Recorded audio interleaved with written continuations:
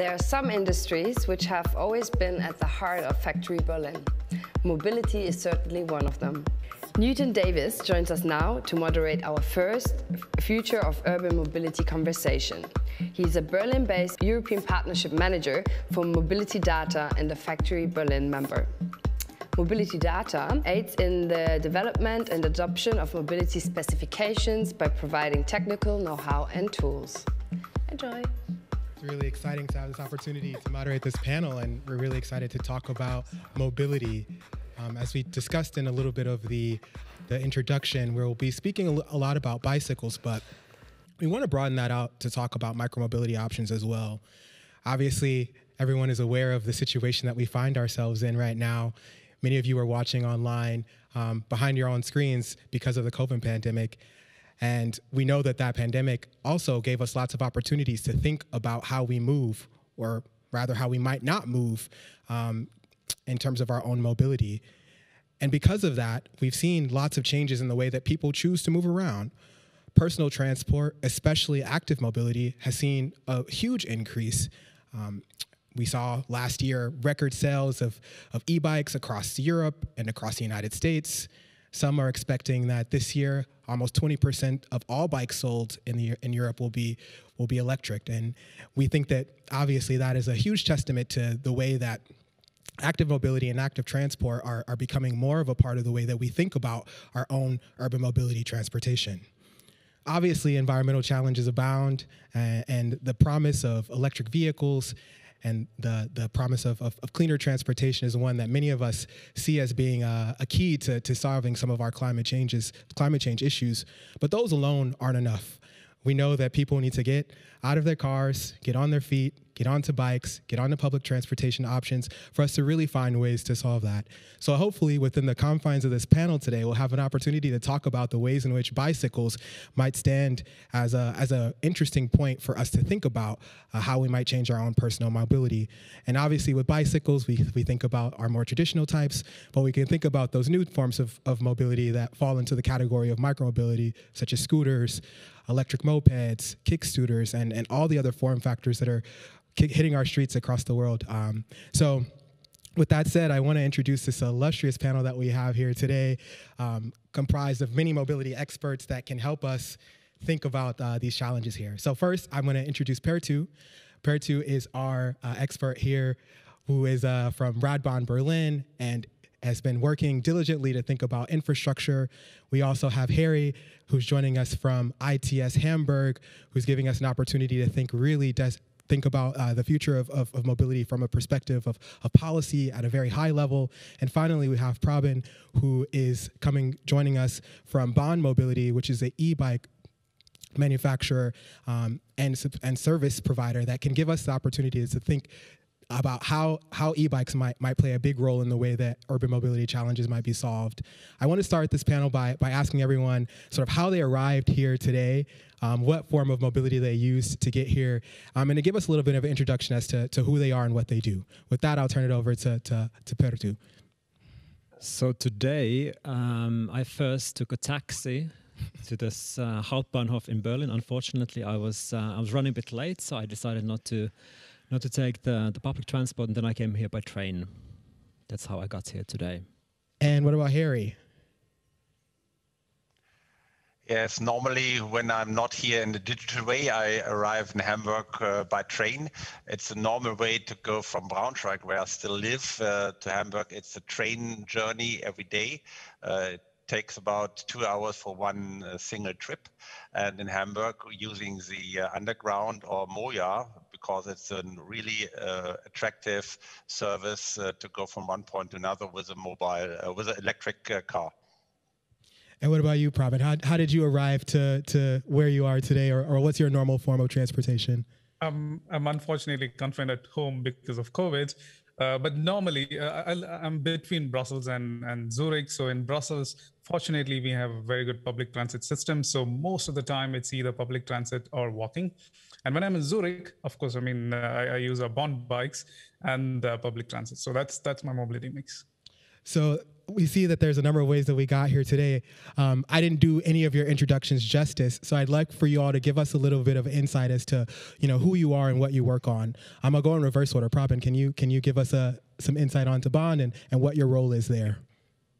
So Bond Mobility is a speedy bike sharing company. We started around 2015.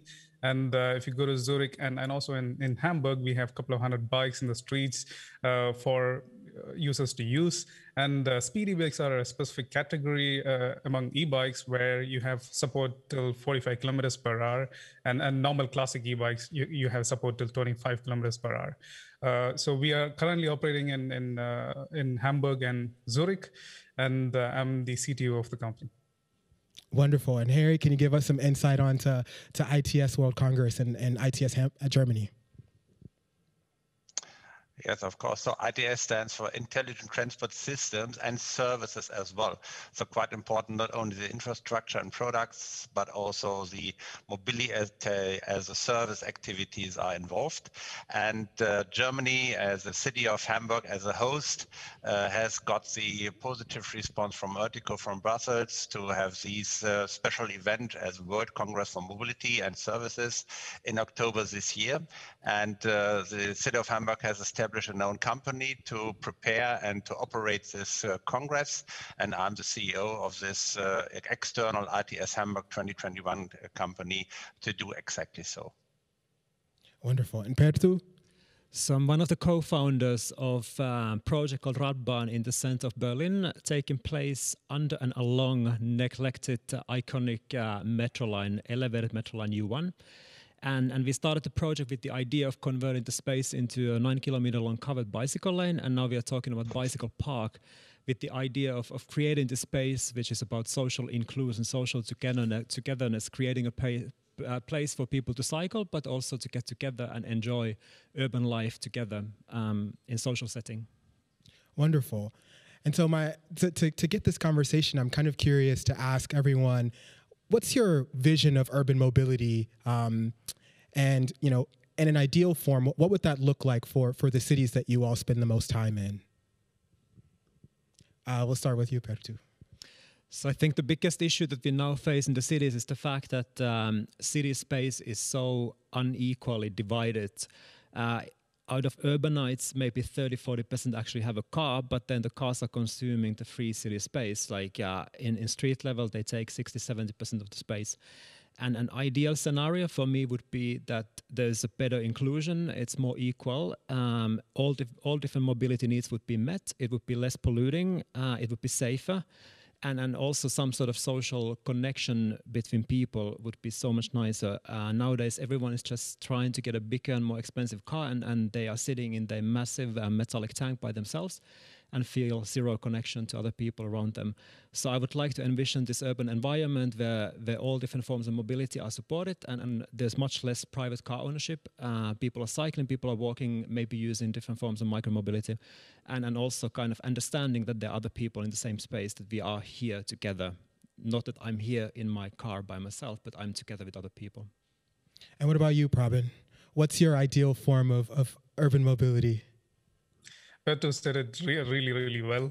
But just to add to that, I envision a city where you have multiple mobility options, right? And it's not just putting a vision to the city as such. No matter you have multiple mobility options, users have to make a shift towards conscious consumption as well. What I mean by that is users making conscious choices of mobility options. For example, going to a grocery store, maybe you don't have to take a car, you can take a bike, right? So it's a shift that I envision, not just for the city, but for the people that are part of the city as well. Wonderful. But last and not least, Harry, from your perspective, what's ideal? So I've seen a lot of activities of mobility all around the world. I think it's also relating to the public and to the infrastructure and the actual status, what stage of mobility is already established. So in Europe is another kind of mobility needed. Then you have to look in South Africa or Asia Pacific area or the US.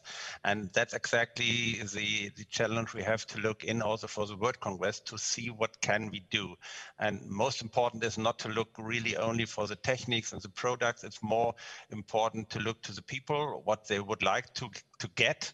And it must be really an easy way to go from A to B, and not only for the people, but also for the goods. And in Hamburg, of course, we have a really logistic activity with the harbor worldwide. And so you have to combine the infrastructure, you have to see what you can do and you have to do with these logistics aspects, also the city logistics.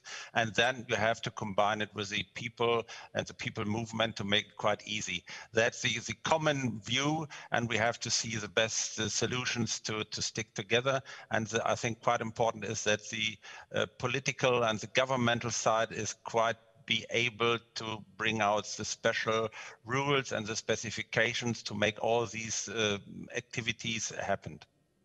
That is really interesting, and I think that you hit on a lot of really good points in that mobility obviously is something that we all experience very differently depending on where you live. We sit here from the beautiful place of Hamburg. You all can't see the outside, but it is quite nice. We're sitting right here on the water. Many of us live in Berlin or in other parts of Europe where access to infrastructure is really easy and quite nice.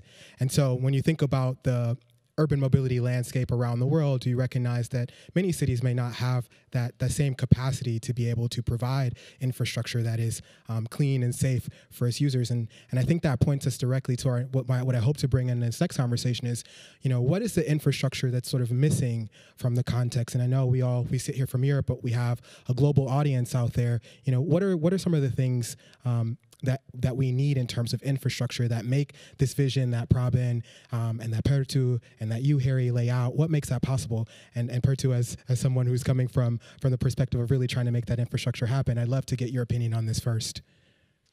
I think it's a matter of prioritization. As long as you prioritize cars as the first thing to be thought in an urban space, then the outcome is that you have more cars and you have more people driving cars. If you start it the other way around and start privatizing, for example, bicycles and pedestrians, then you build infra that is very safe for everyone, including the car drivers, actually.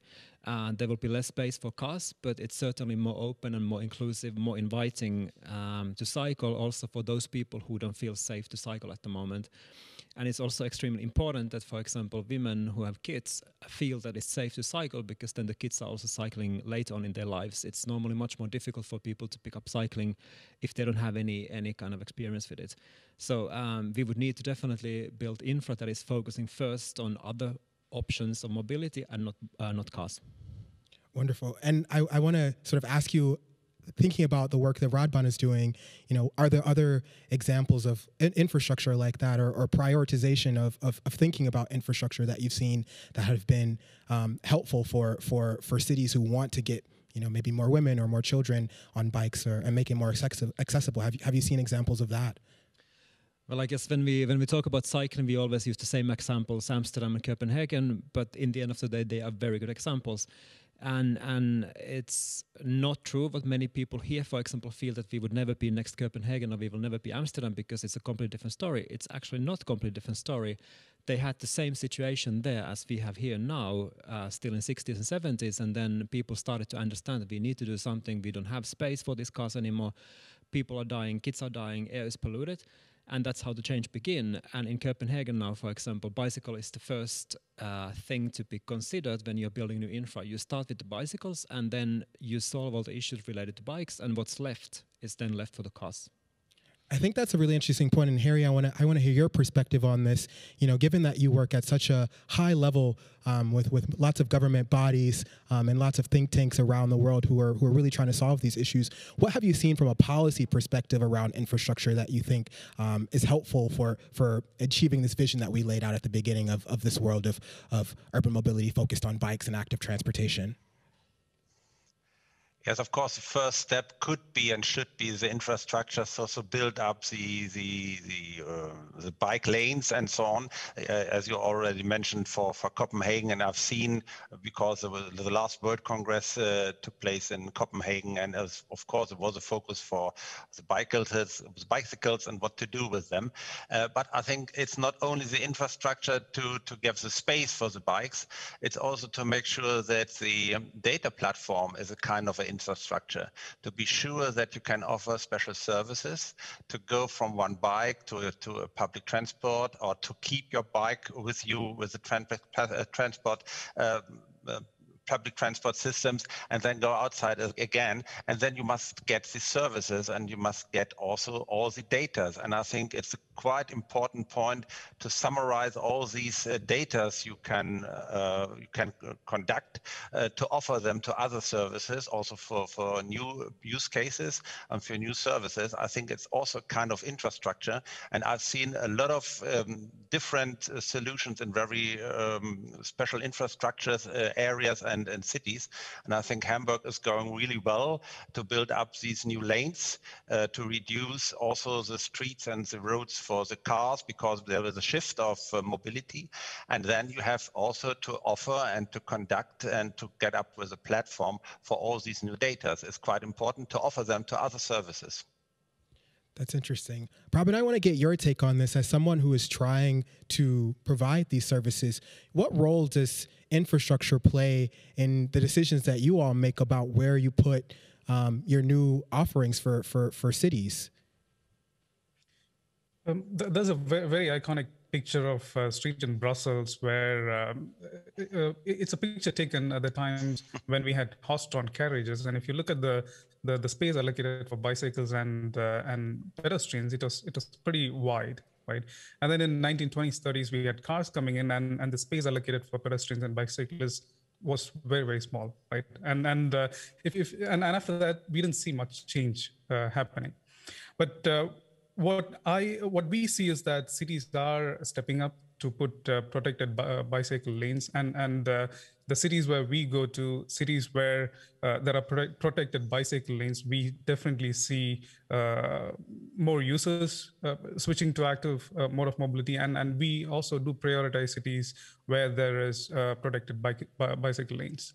Right, and that makes a whole lot of difference. If you look at Paris, they added 50 kilometers of protected bicycle lanes last year, and you see that the overall ridership went up by like about 65%. Same in Brussels, they added something like 40 kilometers of protected bicycle lanes, and we had 40% more usage of bicycles. So, infrastructure absolutely plays a role. Previously, there was a thought that maybe there's no demand, so we don't have to have this infrastructure. But this entire thesis is changing. If you put proper infrastructure, people would definitely switch to active mobility. In your role from a commercial perspective, do you often find that you when talking to cities about putting in your service, that's something that they talk about with you? Is like, are there, do you find that you have to sort of push that, or are they pretty willing and able to accept the fact that that's necessary for not only your business, but also for citizens? If you look at 2018-19, that's the time that when I got into micromobility as such. It was these micromobility companies pushing cities, saying that, hey, we definitely have to have this infrastructure in place. But with all the bad effects of COVID, one positive thing is that cities are changing their perspective. Right now, it is like we see cities talking about it rather than micromobility companies having to push that to cities. Right, so that's a dramatic shift that happened in 2020. And from that perspective, you talked a lot about how these bike lanes, you saw percentages increase in terms of your ridership. Amongst your peers, do you find that that's also been, pretty standard amongst those during the COVID times, and with the increase in a lot of the lanes and the kilometers and mileage that people have for bike lanes?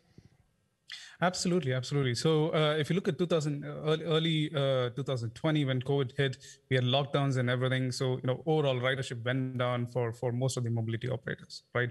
But then if you look at Paris, about mid last year, we saw that bicycling went really high. And if you look at some numbers from this data company called Fluxo that releases data pretty often, we absolutely see a spike in usage. Just in Zurich, we saw that the average distance traveled was much higher post-COVID than pre-COVID times. So we absolutely see a spike. But though, I mean, because there's not much movement, that did have an impact. But when things get normal, it's going to be a very different story. That's true. That's true. I think it's really interesting that we both hear from Prabin and Harry about this idea of data as being a really critical part of the infrastructure. And obviously, from my perspective, sitting as the Community and Partnerships Manager for Mobility Data, we're really concerned with how the infrastructure of data is used and shared amongst operators as well as cities, but ultimately we're curious and interested in making sure that travelers have that the best experience possible. And so as a nonprofit, we really focus on that. I'm curious from the perspective of the panel, are we focusing enough on data infrastructure, and what's missing from that conversation about the way that we handle mobility data for micromobility, and as Harry alluded to, those connections to public transportation? Is that conversation really deep enough amongst amongst the people that are required to make decisions about it? And I like to start with you, Harry. Thanks a lot, because exactly in Hamburg now, since I think nearly 10 years, we are thinking about this issue to go forward with a real laboratory to test and to conduct all these new data, not only from cars, but also from bikes. So we have counting gates to count the really traffic coming up from bikes. We have a day-by-day monitoring system and really dynamic online, so you can see how many bikes are exactly just now on their way from A to B. And so we also have some additional assistance systems you can use as an app on your bike to say, okay, a little bit faster or a little bit slower to go really to the next crossing and the traffic light without any stopping. So exactly the same services will come up. We have in the car also for a bike and a bicycle. I think that's quite important. And we have also last week this National Bike Congress established here in Hamburg, and we have saw a lot of these ideas. And we also will see with this topic a lot of projects and new ideas during the ITS World Congress, because bicycle is really a huge point also for the Congress, not only in Hamburg, and not only national, it's really worldwide activities. I think it's quite important also to reduce the CO2 climate activities. I think it's quite important the behavior of the people has to be changed. Quite important. That is spot on. I'm curious now to sort of turn our attention a little bit more to thinking about how products and services might be introduced that will allow us to move towards this vision that we've laid out. And I want to start with you, Peter, too. Like, what do you think is missing in terms of products? And this is thinking more about digitalization, but what products are missing that could be helpful in helping us transition from motor transport to more active forms of transport that include biking, walking, but also all of these other micromobility options that have been emerging over the last few years? I guess one of the issues is the safety topic. People don't feel safe in urban space when they cycle, whether it's a product that is missing. In a way it is safety. And then I think many of the people are just not informed. Although there would be product offerings for them, they just don't know about them, and they don't know how to combine this all these different options into their daily behavior. So I don't know if it's a product missing, but it's just something that is missing for many people today, I believe. And then in so many different cities, like the belief is that by painting the pavement, we create bicycle infra, but that's not the case. It's actually much broader, and you have to think about isolating the cyclist, or like giving them a different pace that is not mixed with the cars. So that's also one topic and thing. Like in terms of technical innovation, I think the e-bikes are getting there, and for many people who didn't cycle before, especially for elderly people, I know that it's a big thing. It kind of like makes it easier for them to commute for longer distances. So other than that, I don't know what to say. I'm curious to get Prabin's your perspective as a CTO, right? You're creating these products, and you guys have e-bikes as a core offering that you provide to individuals in cities. You know, what are you seeing from the perspective of not only your business, but from the perspective of the wants and needs of customers, as far as what products, both in terms of the digital products, but in your case, as well as physical products, you know, what kind of form factors are people also looking for in order to make this transition to our paradise of urban mobility that we've been talking about? It's a very good question, and it's a good question because us at Bond, we put a lot of emphasis on product. And if you look at bicycle as such, it has gone through quite a bit of transformation over the last more than 100 years, right? And the last 10 years, there's a huge transformation in terms of moving from a classic bicycle to electrification and then making these bikes smart, right? And if you look at companies like One Move and Cowboy, they are doing an amazing job in terms of building consumer products, right? But if you look at shared mobility options that we have in cities, I strongly believe that we could do much better. I always say that shared micromobility deserves a better hardware, because if you talk to investors, or even if you talk to founders, all they talk about is, like, reducing the BOM cost, the total cost of the bike, which means that get a bike at the lowest price point possible, put them in the street, and people would use. And people would definitely use them because they don't have a better choice, right? We are trying to change that by putting customer at the center. In Hamburg, if you use one of our Bond bikes, you will instantly feel that the ride quality is like on a completely different scale than any other sharing bike that you would pick, right? And I feel that this is something that is missing across the globe when it comes to shared mobility, and we've made that first move. And if you look at the new bike that we are coming up with, I put a picture on Twitter and Instagram. It's a bike that we are trying to. It's a bike that might bring more people to using a shared e-bike, because if you look at shared e-bikes, there are two positions of biking. One is like the forward-facing, forward-leaning position of when you sit in a bike that's more sporty, and then if you look at other bikes, you sit straight, right? So these are two different positions, and based on your preference,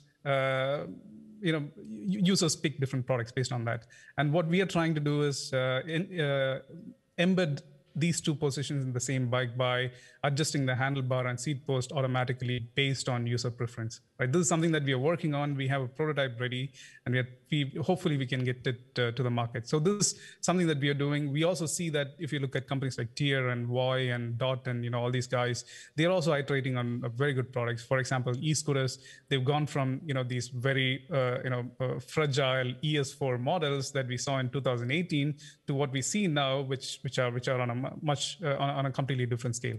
Right. So what I see missing in shared mobility is very good product, and I think we are all experimenting. It's still a nascent industry, and we are all experimenting. And I think in the next couple of years, we'll not just see these bikes and scooters on better quality scooters and bikes, but I think we'll also see different form factors like small pods, or we don't know, some small vehicle with 3 wheels. I think many new products are going to come into the market.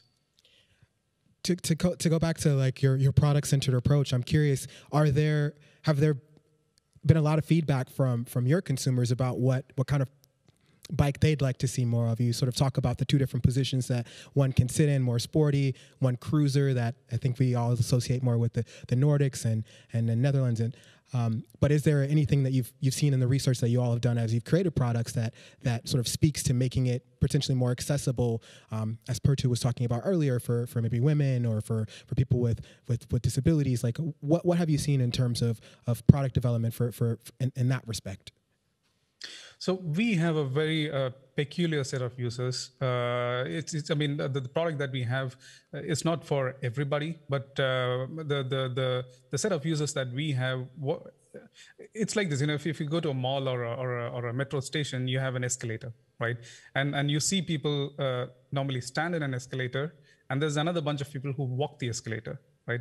That's the persona that we have of users of Bond, right? And so what they like is more sporty bike, so forward leaning, and that's the majority. And the only reason that we are trying to shift to a bike that can have two modes, one is like the sporty and a relaxed seating position, is because we also want to include other users as well into this mix, right? But the current user base, they like the sporty seating, and that's what they ask for.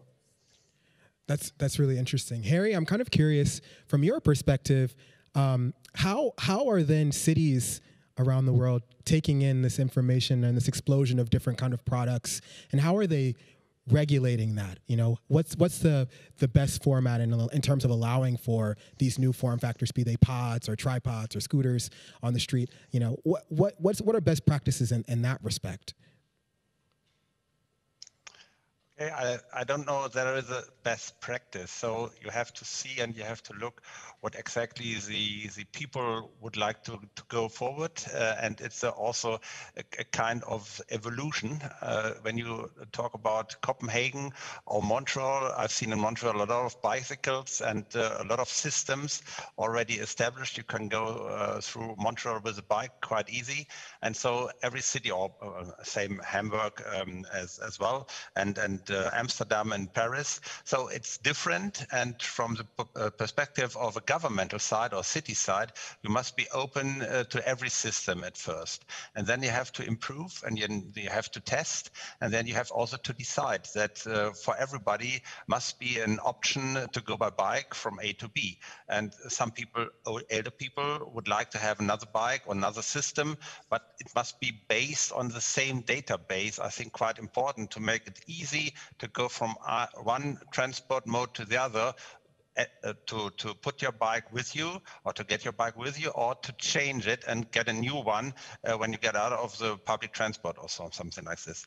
I think also quite important for tourists, not only for the people living in the city. Tourists should be offered such a system as well, and quite easy, with a non-high need to be intelligent and to have a lot of barriers to stick in a system. It must be quite easy. So I think it's also from Switzerland and from Zurich, it's quite easy to use these public transport and all these things with Let's Go. It was an app, now it's changed to another one, but the Switzerland is quite easy to use these new services. So for the World Congress, it's quite interesting because we have such a lot of ideas and products and companies who would like to show their products with special ideas.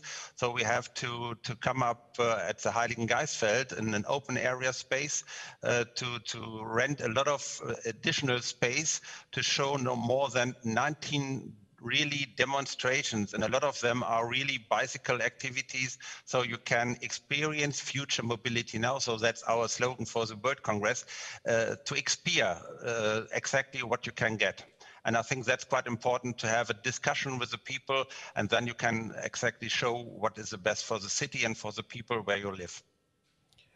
That's an interesting point. I think what we're starting to get on here is really thinking about changing people's behavior, and that's always really difficult. I think when we talk about infrastructure, which is a policy thing, we talk about sort of new products from a hardware perspective in terms of what people are actually riding, but then there's this really big piece of the people. There's a societal element, and we really haven't really explored that. And I'm kind of curious, Pedro, as someone who is sort of thinking about really changing the sort of the fabric of a city, the landscape, the infrastructure, what's needed from that societal point? We've talked about safety, we've talked about, the need for maybe new form factors, but what's needed to sort of help push people along, or help pull them, maybe it's not necessarily push, maybe it's a pull, but to pull them towards these forms of active transportation and using more sustainable micromobility options? I believe that people are very smart in the end of the day. So if cycling, for example, is the best option they have to go from point A to point B, I think they would choose it. And this, whatever best option means, like it can be facilitated, this decision by, for example, punishing, or not punishing, but like making private car ownership relatively expensive or very difficult. If you don't have a parking place in front of your building, it's not very likely that you would have a car. And I think removing private car parking from the city centers, that would be a very nice step, or at least reducing it to quite a lot. Because in the end of the day, we all actually pay for this. Very few people are using it, and very few people have a chance to do it, and then we pay for it, like we all pay for these expenses as society. And I think the perception of cycling is changing already, especially in the cities. It tends to be educated people with nicely paid jobs who are cycling. And I think over time this change is going to go deeper, I believe, in the society. So like having a car, for example, it's not a status question anymore. Like many of the people would be able to buy it, they don't do it because they don't believe it makes sense. And this kind of trends that are taking place will have this impact on people's minds as well. You and I had a really interesting conversation before we got started here, where we were talking about how our own mobility options getting around the city, and we both sort of talked about how wonderful it is to use public transportation in Berlin, how much biking infrastructure there is, and how much car sharing. There's so many options that one can use to get around, but it's really dependent on where you live in the city and where you're going in the city. And I think that it's really interesting that we sit here from a perspective of Europe, and I'm sure that we have many people out there from the U.S. and other parts of the world who are joining who have maybe not as many options. I think about my hometown, where my home school was about 3 kilometers away from my house, and in the 7 years that I went to school there, I never biked to school once, always in a private car. And now from this perspective, I think back and I'm like, oh wow, that was crazy. I could have walked to school in 30 minutes, but it just never occurred to me that that was something that I could do. So I really think that, in Europe, obviously, there's a lot more of an openness to biking, and cities are much denser and allows for people to sort of move around in a way that's conducive for these micromobility options. But what do we do in these places where biking and walking could be more of an option, but there just really isn't that sort of precedent for it? And I'm curious because, it's easy for us to sit here, like I said, in Europe and be like, okay, everyone needs to get on a bike when we can, have many options to get there, and biking is just one of them. But what about these places where there is no public transportation system, or, everyone has their own car? How do we really, again, it's I don't want to say push because it can always be forceful, but how do we also pull people onto wanting to use these forms? Harry, it sounded like you had something that you wanted to add there, so I want to start with you there. Yes, I would like to mention exactly a point you just mentioned, because we will present a special project supporting by a non-profit organization located in Hamburg to South Africa, because in South Africa it could be an opportunity to have with a bike a special use case, not only for your own, but also for service with people and also for logistic aspects. And this company will provide a special electromobility with bikes produced in India, and with micro credits they will make possible that a lot of people can own such a bike and really establish their own business in such an area without any car. So of course, you have to build up an infrastructure as well for the e-bike, and you have to make sure that with solar panels you are able to do so. But there's really a special idea in a special region with special challenges, and we will see what we can do and what we can provide also during our World Congress to discuss exactly this topic with a lot of people to make and to come up with the best. On the other side, in Hamburg, I think we have also a lot of additional things, and we have to inform the quality about the quality of such a system to the people, to make sure that a lot of people will change from car to bike, because then they don't have to do their sports at the end of the day. They can do the sporting activities during the morning and during the afternoon or the evening when they go to work or come back at home. They are already then 1 hour with their bike with sporting activities. So I think that's quite important to change this behavior, and then we can also change and reduce the CO2 consumption. Prabhat, I want to get you in on this as well. How are you all thinking about going past sort of these early adopters that are, you know, eager to hop on these Bahn bikes when they show up in cities, to thinking about pushing, you know, towards those people who might be a little bit more hesitant? And what pitch, you know, obviously you guys you have business that you need to do, but like what pitch are you all thinking about putting forward to make that more attractive, to change people's behaviors, to want them to get on, maybe not, they're not biking themselves, they're not pushing themselves, you know, for 30 minutes, but because they're using your e-bikes, they're actually getting a sort of a double experience of getting a little bit of a push, but also doing some of that active transport as well. What's the pitch that you all are making for maybe those who are a bit hesitant? It is very difficult getting new users on board, but maybe I'll try to say something which is very relatable. It's a journey that I went through. So you know, if you many of us would have gone through this physical fitness transformation, right, where there was a point in life when we were living on pizza and all fast food, right. And then at one point we felt, no, I mean, this is terrible, and I really want to get in shape and live healthy. And then what we did was we put effort in trying to understand what nutrition is. You know, we went to an extent of even calculating macros, right, counting calories, right. And then we made a transformation. And then after you make that transformation, you live healthy and then you eat clean. Right, that's a behavioral change, a conscious change, right? This is a journey that I went through, and a second journey that I went through is when I was living in India about 8-9 years ago. My goal was to buy a car, and the first time I got a good salary, what I did was I bought a car, and my next goal was buying a car with a big cylinder, right? That was the goal, because I didn't have this. Knowledge that I have today about CO2 emissions and the impact that it has, right? And I went through a journey where I said, okay, fine, maybe I should think about my mobility options, and then shifted my behavior, and that was also a conscious journey about thinking about what impact am I making? Do I really have to take my car for a grocery shopping spree, or should I just walk, or should I take a bike, right?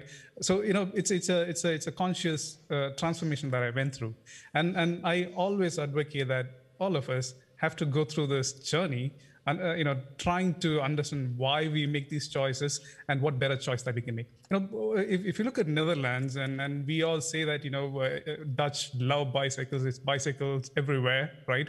And what we say is that just buy a bicycle, everything will be all right.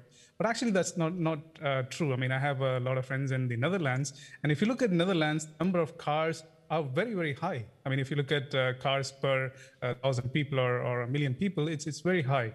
But then what they are good at is picking the right mobility option for the right job to be done, right? We're not trying to copy that. What we are trying to copy is just buy bikes, which is not going to make any difference, right?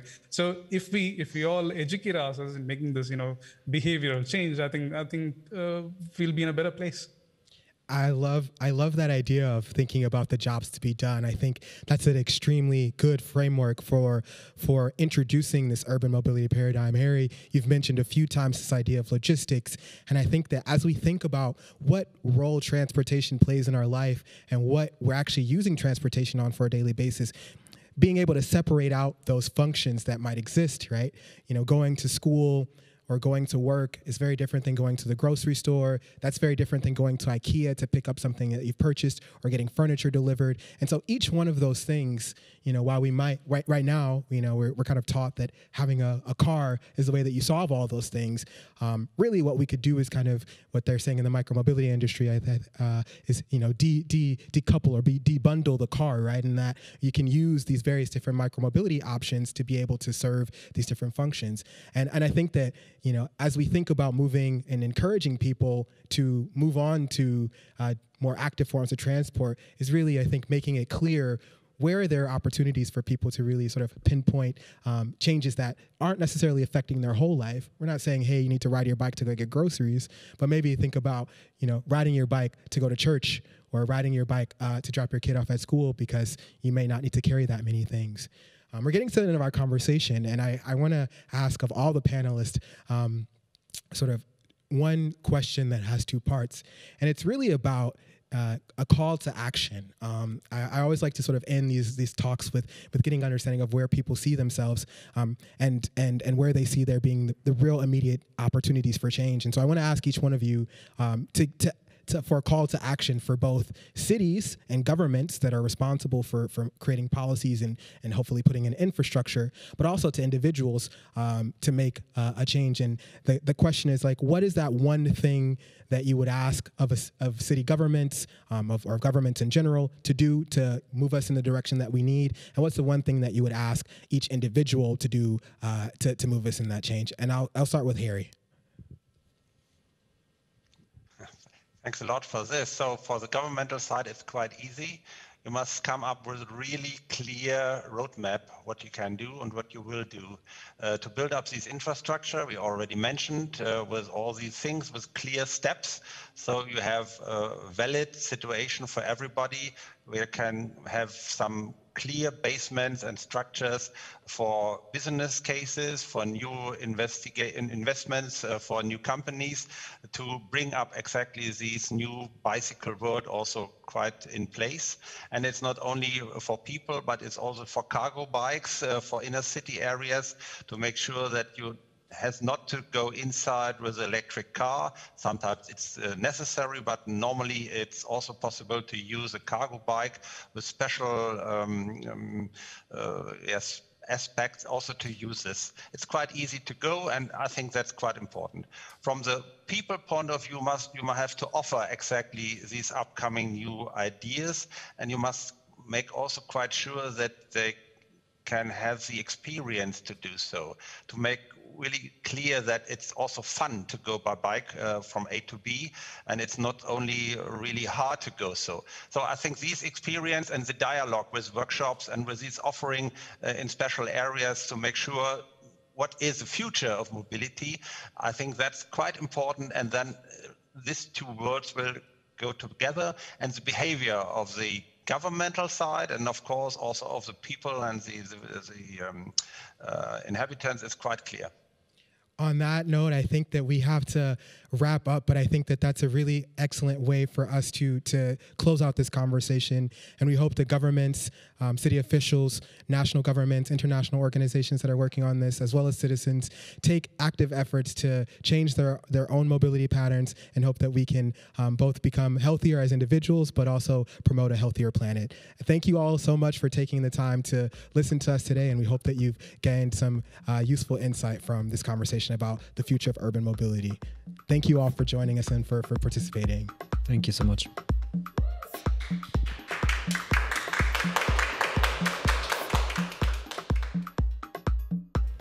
Thank you, Newton, Pertu, Harry, and Prabin for this conversation.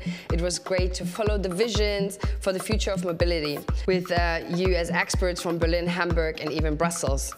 We're looking forward to many more of these conversations on campus.